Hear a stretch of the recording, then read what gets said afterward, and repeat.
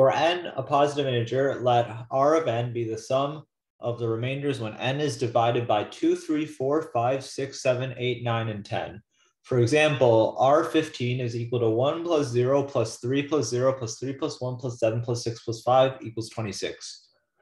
How many two-digit positive integers n satisfy R of n equals R of n plus 1?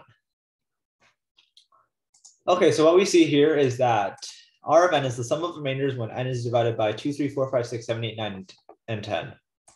So I'm actually going to write out 2, 3, 4, 5, 6, 7, 8, 9, and 10 here, and you'll see why in a moment.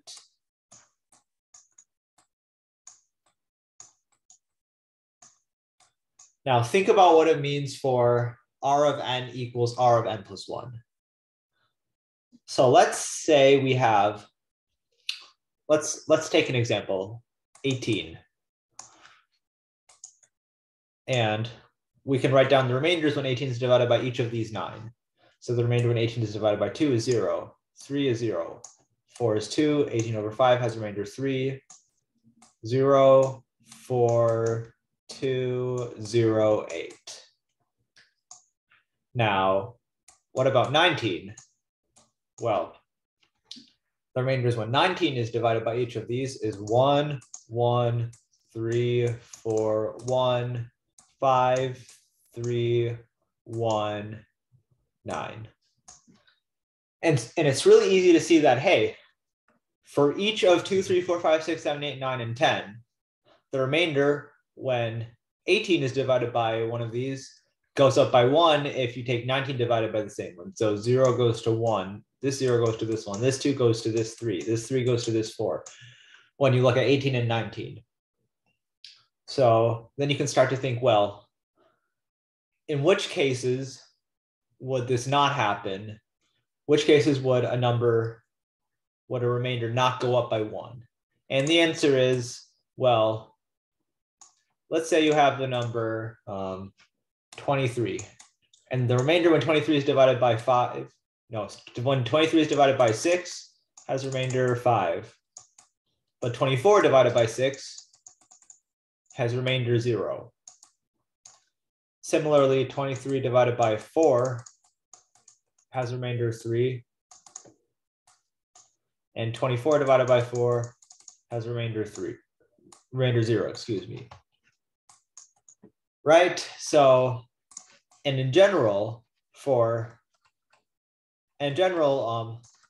the remainder decreases when you increase n by 1, when the remainder is just 1 less than the number you're dividing it by. So in this case, if you had a number n and the n divided by 2 had remainder 1, then if you increased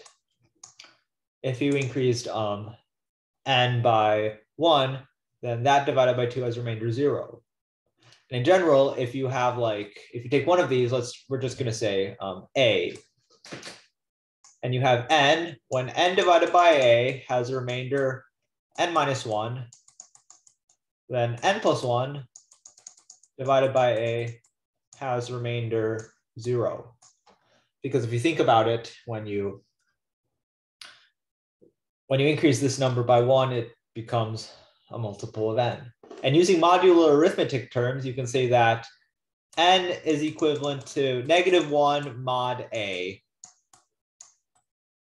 So you can see that's the circumstance in which the remainder goes down when n goes up by 1. So that's what we're looking for. And we want something very specific, because for example, for 4, either the remainder is going to go up by 1, or it's going to go from 3 to 0 for a net of -3. And for 7, the remainder is either going to go up by 1, or it's going to go from 6 to 0 for a -6, right?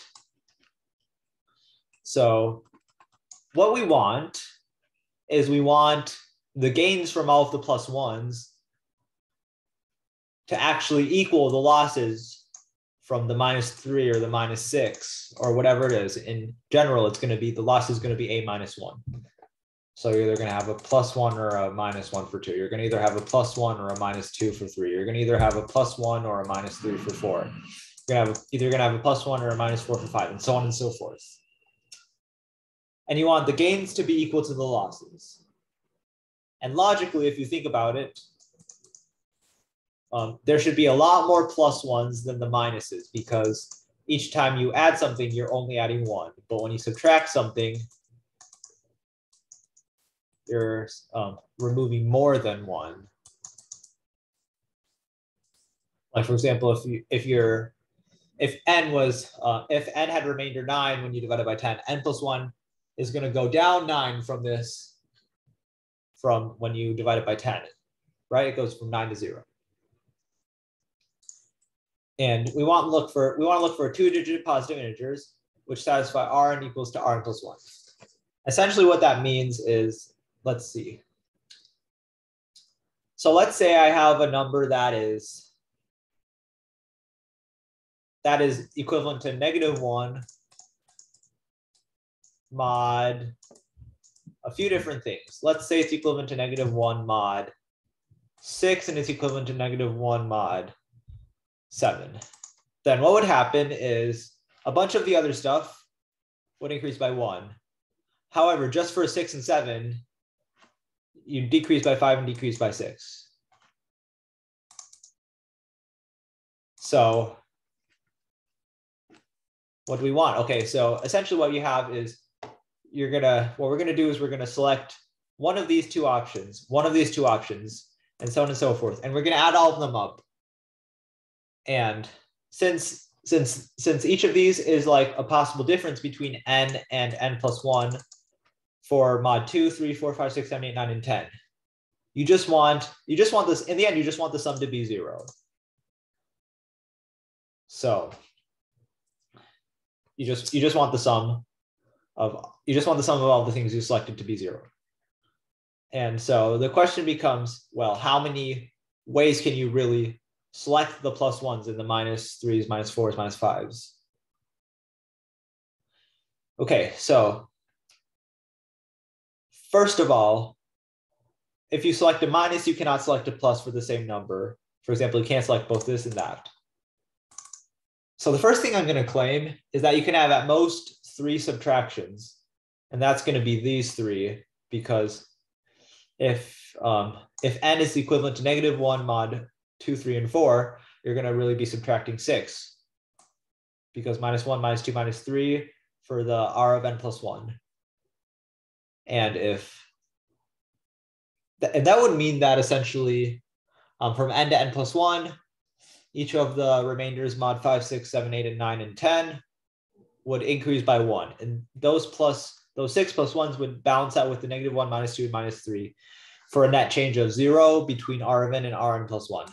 But you quickly see that you can't do that, because if n is -1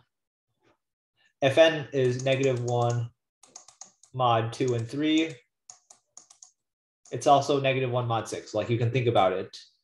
If my number leaves a remainder of 1 when divided by 2 and a remainder of 2 when divided by 3, it's got to leave a remainder of 5 when divided by 6. So that obviously doesn't work.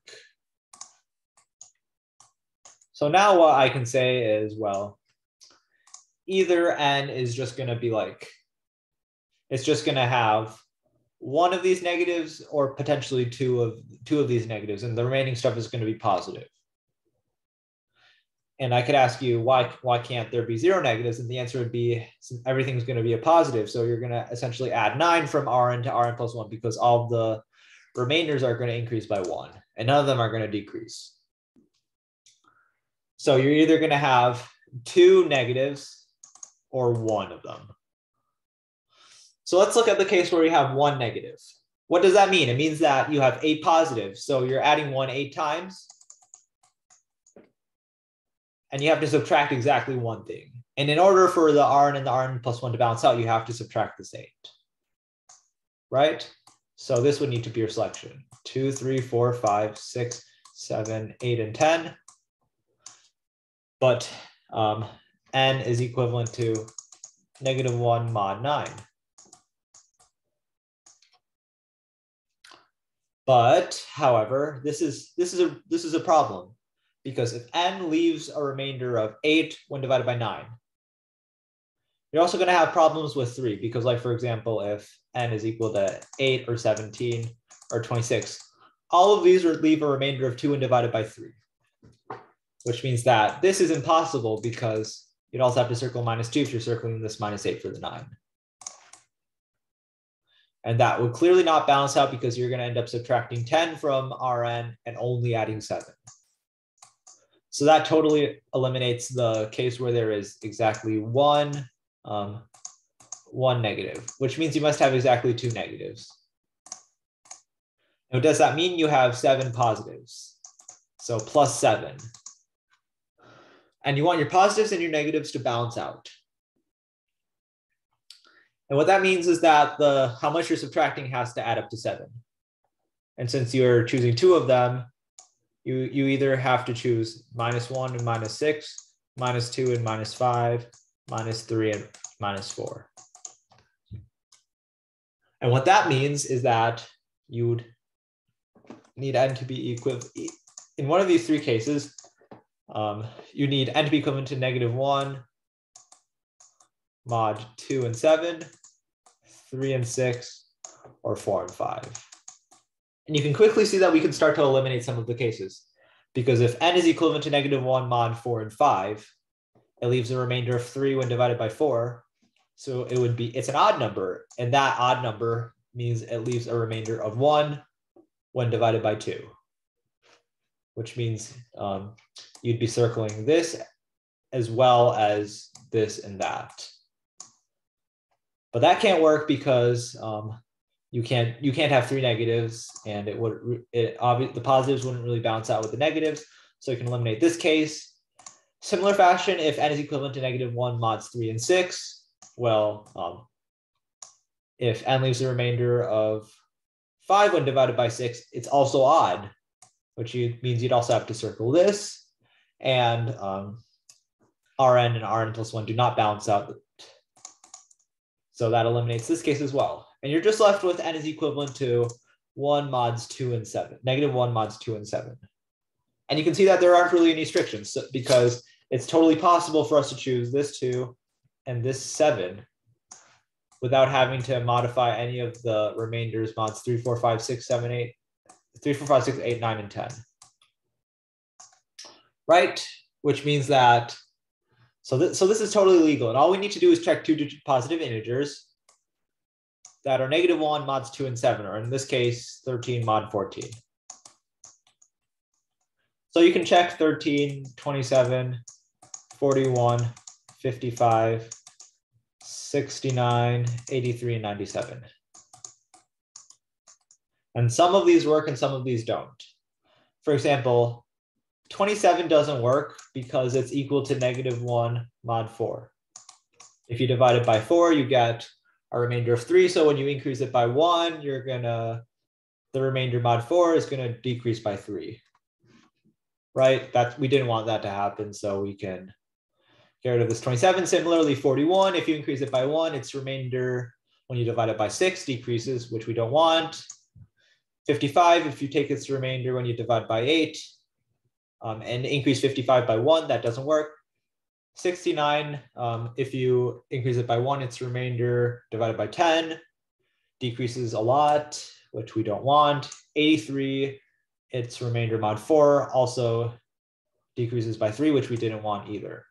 We're left with just 13 and 97, and both of these work. We can manually check 13 and 97, or we could just think, okay, if you increase it by 1, well, 14 is not a multiple of 3, 4, 5, 6, 8, 9, and 10, which means that the remainders, when you divide it by each of those, is not going to go to 0. Similarly, 97 going to 98 doesn't cause any problems. So 13 and 97 are our solutions, and there are 2 of them. So our answer is 2. Thanks for watching, and I'll see you next time.